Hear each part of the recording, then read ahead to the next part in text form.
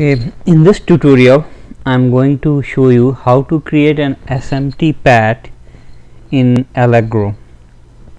So basically, if you are going to create a footprint or a land pattern of any component, you first need to create pads for it. One component may have one or more than one type of pads, but in this tutorial we are going to create an SMT pad. The component can be either an SMT or surface mount type, surface mount technology component, or it can be a through hole component. The through hole components typically have pins coming out like this, and SMT components will solder just on the surface of the PCB. So the pad for these such components will be will not have through holes. So in this tutorial we are going to check how to create the SMT pad of a surface mount component. So in this example we are going to take a look at this component. You will need to open the data sheet of the component and look at its mechanical dimension. For example, in this our particular example, we need to create the SMT land pattern for this IC, which is a WinBond IC. For it's a WinBond W2 5Q64BV, and if you look at its figure, this is what it shows up, and it has a lot of dimensions, but the main dimensions that we are interested in are these: the width of each of the pins, the pitch between the two pins, which is 50 mils, that's the most important data, the width of the pin, which is 17 mils here, and the dimensions, the distance between the extreme of those pins and the inner dimensions. And based upon that, we need to extract the information of what would be the size of this pad. A pad will be slightly bigger than those pins, so that it has enough solder to allow the soldering of those pins. So if you can find the recommended dimensions of these pads, for example in this case the width of this pin should be 24 mils and the length has to be 86 mils. So basically we need to create an SMT pad with width 26 and length 86 mils. So how do we do that in Allegro?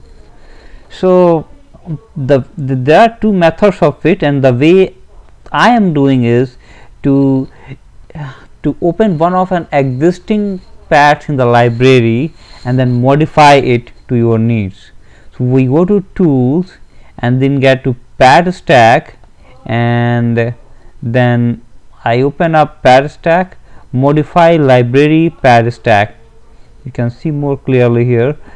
Padstack, go to tools, padstack, modify library padstack, and then select one of the padstacks that closely matches. For example, I arbitrarily take this 28 by 35 rectangle.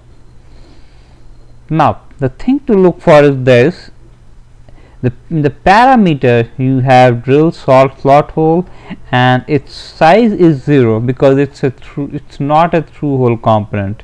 If it's a through hole SMT type of pad, we will have a drill and the drill will have certain size.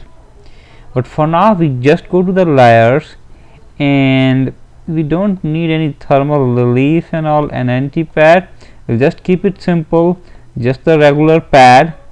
It will have a begin layer, it's a rectangle, and the size, as we mentioned, is 86 by 24, so we make it 24 by 86. And then it has a solder mask. The solder mask is typically a little bigger than the pads itself. For example, if the pad size is 86 mils by 24 mils, the solder mask will be typically like 4 mils bigger than these. So we assign the solder mask on the top as 28 by 86, and then we optionally define the paste mask, which is slightly smaller than the pad size. You can probably even just leave it like null, that also will work fine to begin with, but paste mask is used in the assembly process where you put a solder paste on the PCB to allow the component to solder. Now it's kept slightly smaller because once it heats up, it spreads out on the pad. If you keep it the same size or bigger size, it overflows and creates a chance of short. So we typically keep the solder mask slightly bigger, smaller than the size of the pad, in this case say 20 mils by 82 mils. So even if you remove the paste mask top, don't define it anything, this should be fine, because most of the manufacturers, they automatically create their stencils based upon the pad information, and they review each and every pad to make sure that it's of the right size. Once you do that, then this step is very important.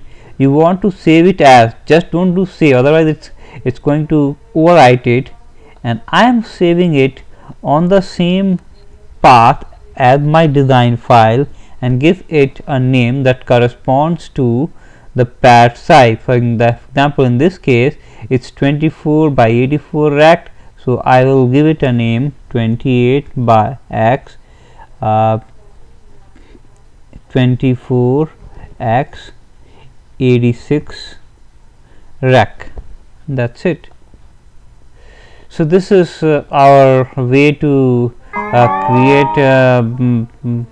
create a pad stack, and then we can use